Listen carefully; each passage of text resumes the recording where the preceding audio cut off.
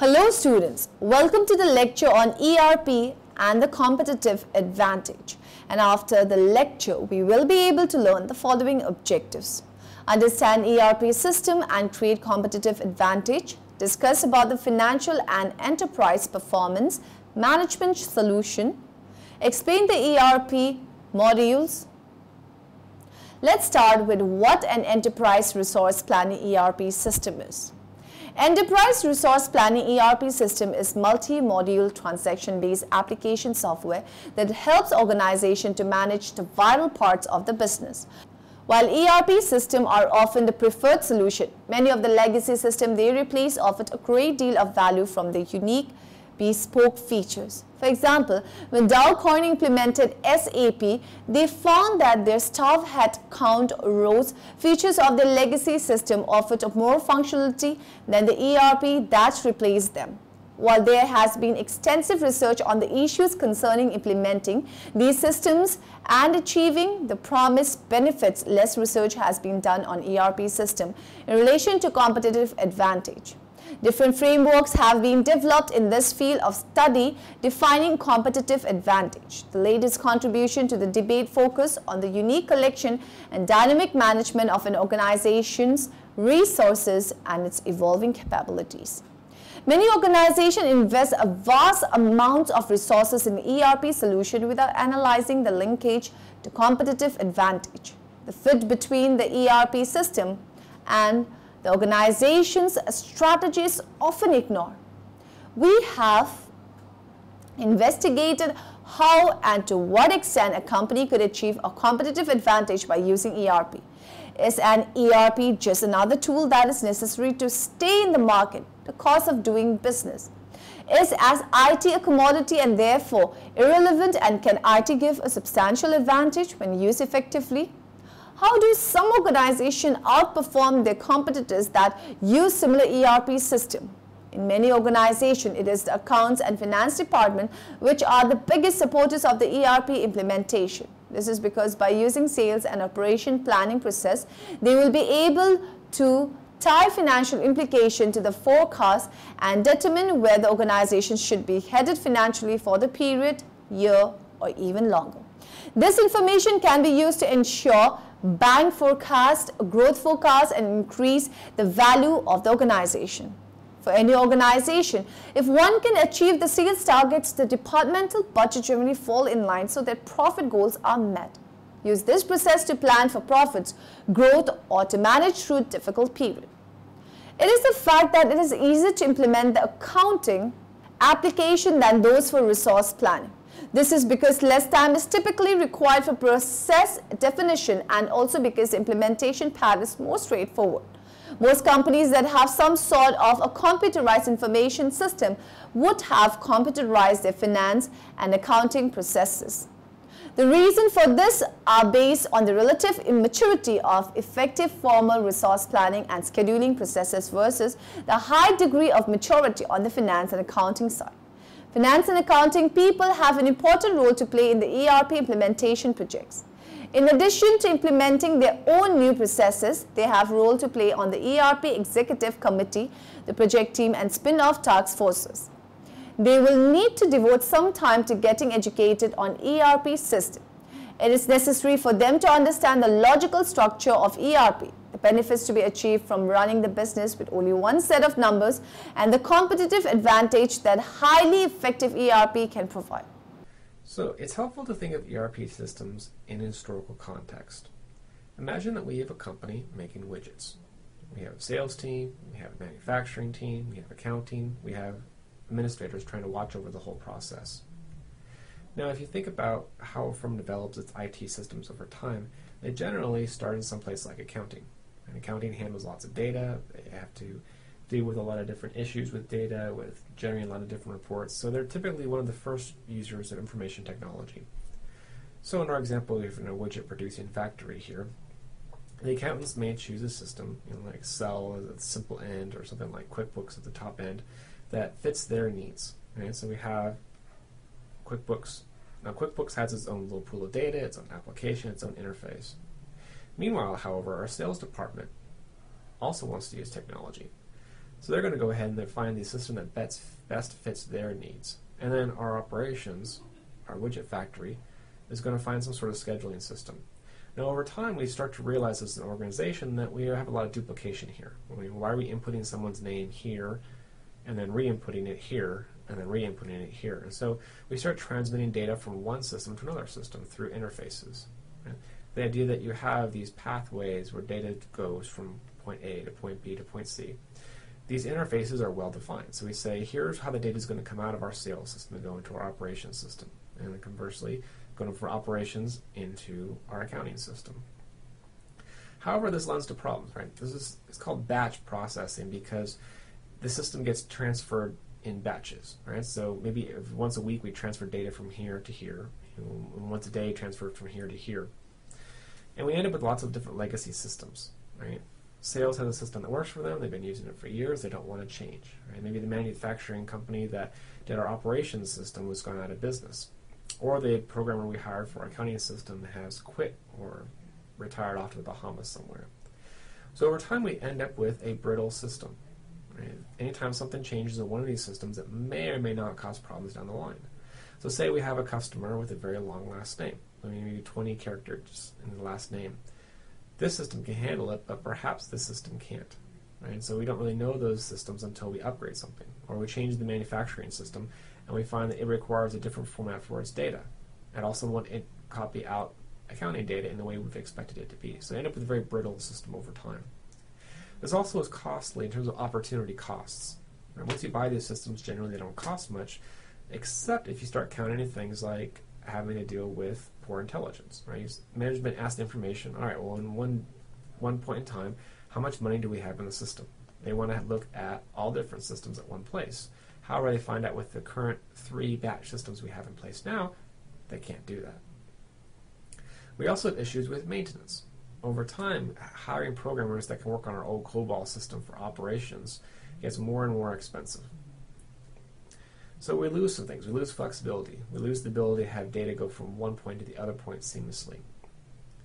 So one of the ways that companies are reacting to this is by having ERP systems, right? Enterprise Resource Planning. The idea is we have one single common database that serves different areas. So all the data, whether you're in sales, whether you're in accounting, whether you're in manufacturing, all sits in this central database. There's some really good features about this because we now know that if someone gets input into the database, it's in one place. And if you fix their name here, it gets fixed everywhere, no matter if it's sales doing it, or accounting doing it, or operations doing it. Management also likes this because now they can see all the different systems in one point in time. We do things like dashboards or key performance indicators. So it makes it a lot easier to manage the data. Now there's some things, if we think about this, that advantages turn into disadvantages. Right? So we have pools development cost. Right? The idea here is that you hire one software company, and that one software company makes systems for a lot of different companies. So instead of everyone building their own copy of Microsoft Word, we now have Microsoft doing it for us and saves each individual company a lot of money. But that directly leads to lack of differentiation. If we all use Microsoft Word, now our Office systems are no longer a source of differentiation for our business. Similarly, it requires best practices. Right? Microsoft decides what's the best way to create a document. Well, perhaps that best way of making a document doesn't really fit our organization, in which case it's too bad. We have to redesign our organization, BPR, Business Process Redesign. So it reduces our cost, but it also reduces our flexibility. Right? It increases our standardization, but it also means that we might have some subsystems that are not quite optimal. Imagine if you're the accounting department. You love QuickBooks, it works well for you, but then the management comes in and says, hey, we're all going to go ahead and standardize on this ERP system.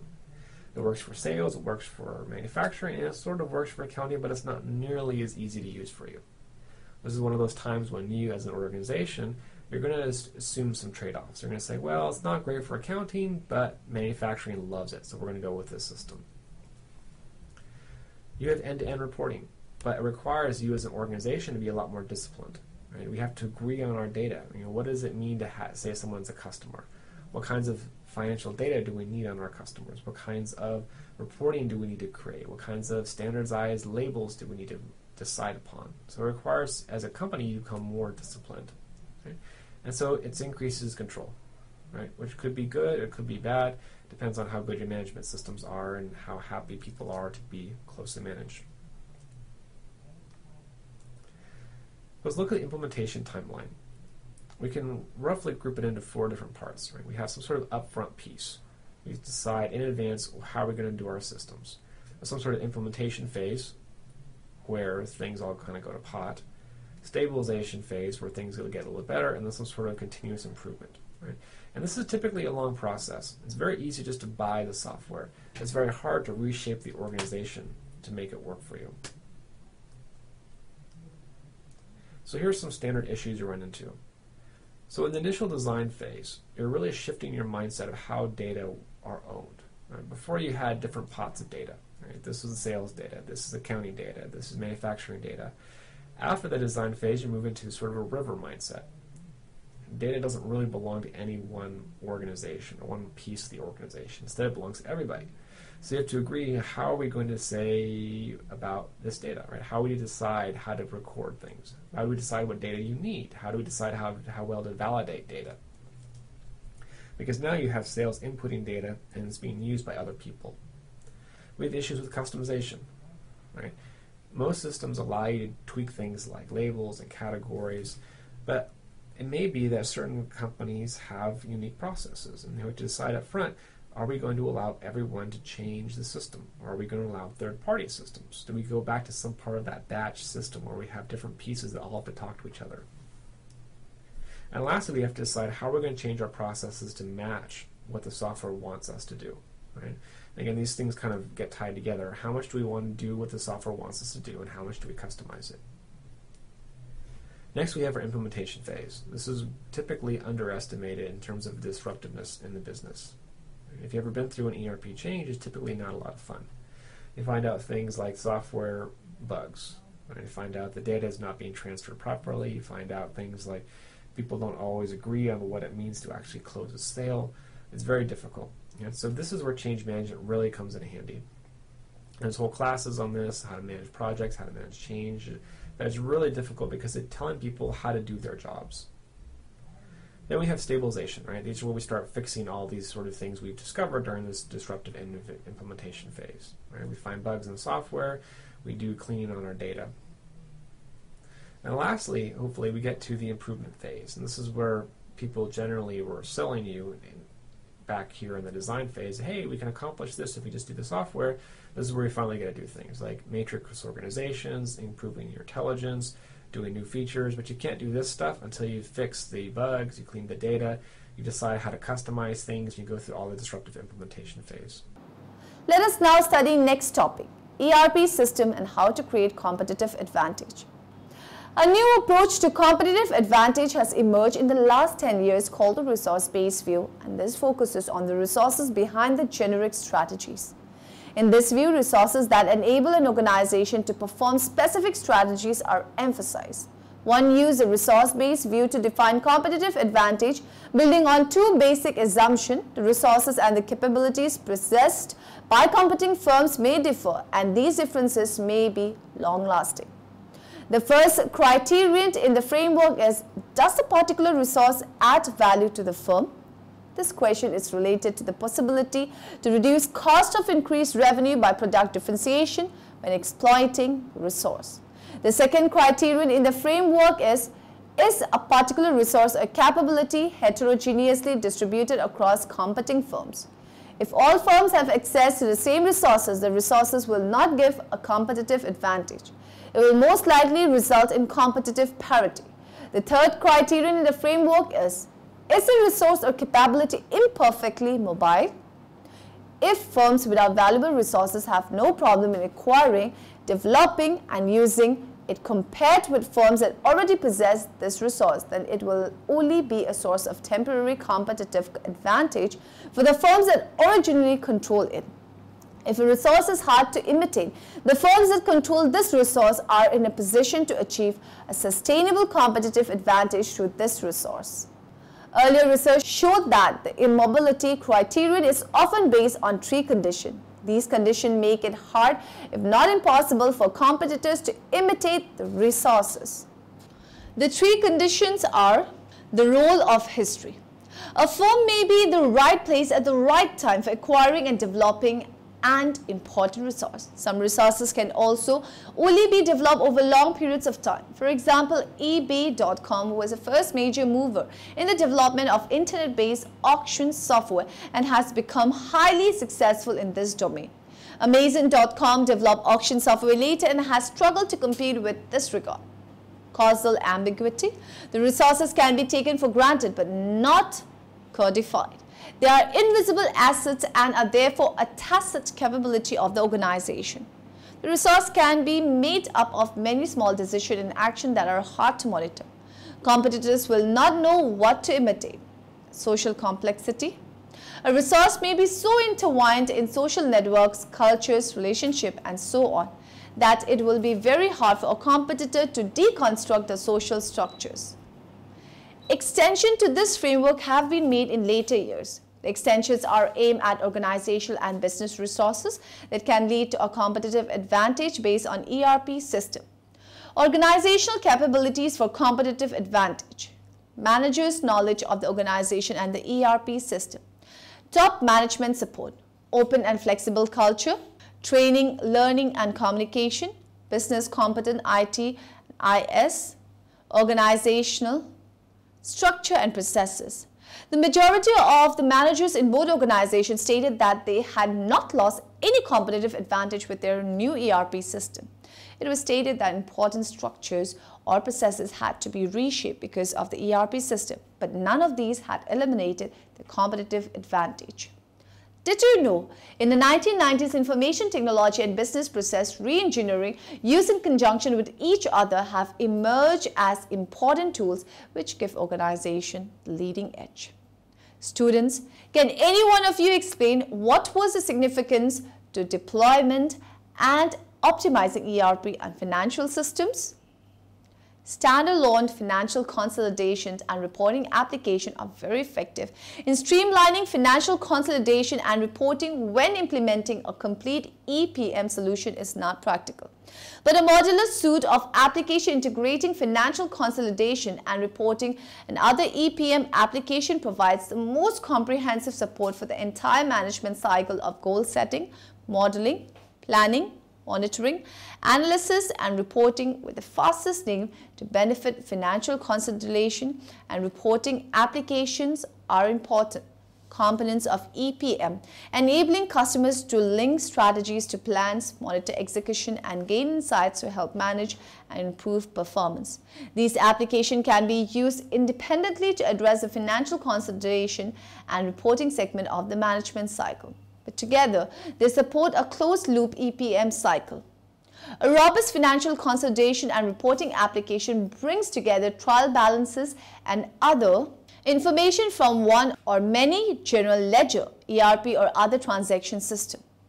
Actual results from one or many transactional general ledger or ERP system will typically be loaded or integrated into financial consolidations and reporting solution at the period end.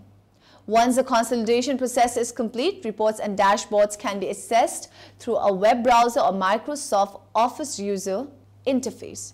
As we know, a majority of companies do not have a single ERP instance. There are several key reasons for this. The cost to convert to a single ERP is prohibitive. Companies demand greater autonomy and flexibility in remote operation. This is referred to as two-tier ERP. Mergers bring in new general ledger or ERPs that are not immediately converted to a single corporate standard. The company might want to keep divisions separate as part of a sell-off or public offering strategy. Single instance ERP solutions are installed and maintained at a single location but are accessible by all functional users worldwide. This type of ERP system can add significant value in some companies, for example, where large-scale manufacturing involves closely linked supply chains. As another example, in certain segment of the financial services industry, financial transaction requirements can only be met by single instance ERP system. Although these systems can be costly, the return on investment of just-in-time purchasing and the corresponding reduction of inventory carrying costs can justify a single instance ERP project. Even after the transition to a single worldwide ERP, there remains strong need for a robust ERP independent financial consolidation and reporting solution owned and operated by the finance team. Students, what is the role of system application integration? All ERP packages contain many modules. The number and features of the modules vary with the ERP packages. Some of the most common modules available in almost all packages are finance, plant maintenance, quality management, material management, inventory management, manufacturing and production planning, sales and distribution. Some packages will have a subset of this and some will have more modules or features. The entire concept of information technology is based on the premise that providing the right information to the right people at the right time can make a critical difference to the organization. Much of this key information could be taken from the financial data, but merely having the financial data is not enough. We need a set of processes and views of data that provided up to the minute financial information in exactly the form we need it to make that critical difference and help with that critical decision. The finance modules of most ERP systems will have the following subsystem: financial accounting, general ledger, accounts receivable or payable, special ledger, fixed asset accounting, legal consolidation, investment management, investment planning, budgeting, controlling, depreciation forecast, simulation, calculation, controlling, overhead cost controlling, activity-based costing, product cost accounting, profitability, analysis. Treasury model, financial accounting. The objective of a good financial accounting system is to provide company-wide control and integration of financial information that is essential to strategic decision making. The financial accounting model of an ERP system gives the ability to centrally track financial accounting data within an international framework of multiple companies' languages, currencies, and charts of accounts. General ledger. The general ledger GL is essential both to the financial accounting system and to strategic decision making. Through active integration with business processes in logistics and in the accounting subledgers, the GL serves as a central pool of financial data for financial reporting as well as for other accounting areas. Accounts receivable and payable. The ERP system offers financial overviews of global business partner relationship in the accounts receivable and payable function. These subledgers are integrated both with the general ledger with the areas in sales and distribution and materials management where financial data originates. Special ledgers, fixed assets, accounting. Asset accounting manages the company's fixed assets within the financial accounting system. Asset accounting serves as a subledger to the general ledger, providing detailed information on asset-related transaction. Legal consolidation. Consolidated financial statements need to be integrated effectively with operational data at the individual company level. By using different valuation methods, we can plan balance sheet strategies to suit the company's requirements. Investment management provides extensive support for investment processes right from planning through settlement. Investment management facilitates investment planning and budgeting at a level higher than that needed for specific orders or projects. We can define an investment program hierarchy using any criteria, for example, department-wise. Investment program allows distributing budgets which are used during the capital spending process. The system helps monitor and thereby avoid budget overruns. Investment management provides tools enabling us to plan and manage capital spending projects right from the earliest state. Investment management module recognizes the importance of the asset accounting aspects of investment measures. The achievement of world-class performance demands delivery of quality products expeditiously and economically. Organizations simply cannot achieve excellence with unreliable equipment. The attitude towards maintenance management has changed as a result of quick response manufacturing, just-in-time reduction of work-in-process inventory, and the elimination of wasteful manufacturing practices. Machine breakdown and idle time for repair was once an accepted practice. Times have changed. Today, when a machine breaks down, it can shut down the production line and the customer's entire plan. The preventive maintenance model provides an integrated solution for supporting the operational needs of an enterprise-wide system. The planned maintenance model includes an entire family of products covering all aspects of plant or equipment maintenance and becomes integral to achievement of process improvement. The major subsystems of a planned maintenance model are preventive maintenance control, equipment tracking, component tracking, plant maintenance calibration tracking, plant maintenance warranty claims tracking. Inventory management system allows management stocks on a quantity and value basis, planning, entering and checking any goods movement, and carrying out physical inventory. In the inventory management system, the physical stocks reflect all transactions resulting in a change in stock, and thus in updating inventory levels, the user can easily obtain an overview of the current stocks of any given material. For each material, not only are the stocks in the warehouse shown, but also the stock ordered but not yet delivered, reserved for production or for a customer, and the stock in quantity inception can be monitored. The stocks are managed not only on a quantity basis but also by value, a prerequisite for cost accounting. The delivery of customer and economic value through integrated management of the flow of physical goods and associated information from raw material sourcing to delivery of finished products to consumer. The definition one American Professional Association put forward is that supply chain management encompasses the planning and management of all activities involved in sourcing, procurement, conversion, and logistic management activities. Importantly, it also includes coordination and collaboration with channel partners, which can be suppliers, intermediaries, third-party service providers, and customers.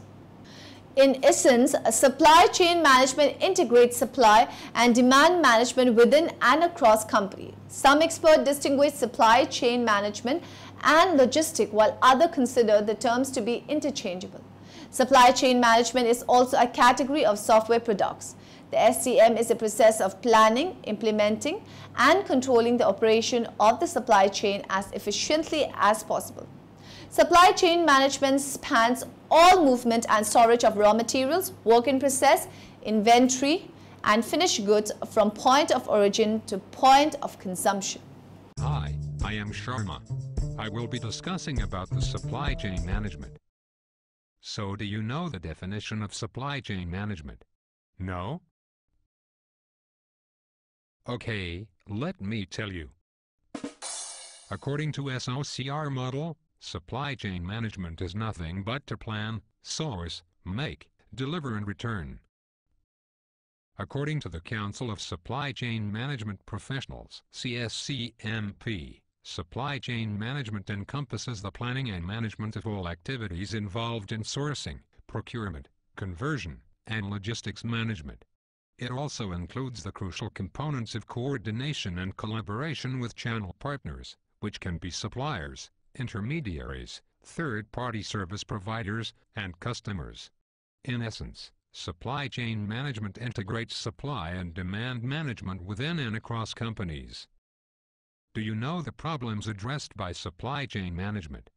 Okay, let me tell you one by one. 1. Distribution network configuration, number, location and network missions of suppliers, production facilities, distribution centers, warehouses, cross docks and customers. 2. Distribution strategy, questions of operating control, centralized, decentralized or shared. Delivery scheme, for example, direct shipment, pool point shipping, cross-docking, DSD, direct store delivery, closed-loop shipping. Mode of transportation, for example, motor carrier, including truckload, LTL, parcel, railroad. Intermodal transport, including TOFC, trailer on flat car, and COFC, container on flat car. Ocean freight, air freight. Replenishment strategy, for example, pull, push or hybrid. And transportation control. For example, owner-operated, private carrier, common carrier, contract carrier, or three-place. 3. Trade-offs in logistical activities. The above activities must be well coordinated in order to achieve the lowest total logistics cost. Trade-offs may increase the total cost if only one of the activities is optimized. For example, full truckload (FTL) rates are more economical on a cost per pallet basis than less than truckload (LTL) shipments. If, however, a full truckload of a product is ordered to reduce transportation costs, there will be an increase in inventory holding costs, which may increase total logistics costs. It is therefore imperative to take a systems approach when planning logistical activities. These trade-offs are key to developing the most efficient and effective logistics and SCM strategy. 4. Information integration of processes through the supply chain to share valuable information, including demand signals, forecasts, inventory, transportation, potential collaboration, etc. 5. Inventory management, quantity and location of inventory, including raw materials, work in progress, WIP, and finished goods. 6. Cash flow, arranging the payment terms and methodologies for exchanging funds across entities within the supply chain. These are the major concerns in supply chain management. The supply chain, a term now commonly used internationally, encompasses every effort involved in producing and delivering a final product or service from the supplier to the customers. The SCM includes managing, supplying and demand, sourcing raw materials and parts, manufacturing and assembly, warehousing and inventory, tracking, order entry and order management, distribution across all channels, and delivery to the customer. A supply chain is a collection of interdependent steps that, when followed, accomplish a certain objective, such as meeting customer requirements. Supply chain management is a generic term that encompasses the coordination of order generation, order taking, and offer fulfillment or distribution of products, services, of information. Numerous independent firms and customers are involved in a supply chain. Example: manufacturers and parts suppliers, parcel shippers, sender and receiver, wholesalers and retailers. The WWW and extranets have shown a great potential in linking and managing these entities into a virtual organization. In years past, manufacturers were the drivers of the supply chain, managing the pay seat which products were manufactured and distributed. Today, customers are calling the shots and manufacturers are scrambling to meet customer demands for options or styles or features, quick order fulfillment and fast delivery. Now, in the end, let us summarize what we have learned in this lecture. The latest contribution to the debate focus on the unique collection and dynamic management of an organization resources and its evolving capabilities. In many organizations, it is the accounts and finance department which are the biggest supporters of the ERP implementation. This is because by using sales and operation planning process, they will be able to tie financial implications to the forecast and determine where the organization should be headed financially for the period, year, or even longer. The ISO 9000 series of standard defines the functions of quality management and the elements of a quality management system. The functions in the quality management module supports the essential elements of such a system. Standalone financial consolidation and reporting application are very effective in streamlining financial consolidations and reporting when implementing a complete EPM solution is not practical. The achievement of world-class performance demands delivery of quality products expeditiously and economically. Organizations simply cannot achieve excellence with unreliable equipment.